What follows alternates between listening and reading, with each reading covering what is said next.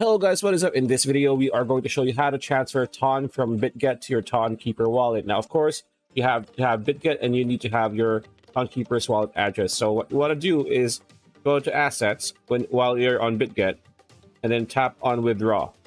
Now, when you tap on Withdraw, you're going to see the coins you have. Let's go to Ton, tap on Ton, on-chain withdrawal, and then withdrawal address, let's just paste it. There you go. And then withdrawal amount minimum, make all, right? And then tap on withdraw. So all. I just, we don't need any of these. Withdraw. And you will be good to go. So that's pretty much it. That's a video. Hope you liked it. Like, comment, share, subscribe, ring that bell icon. We'll see you on the next video.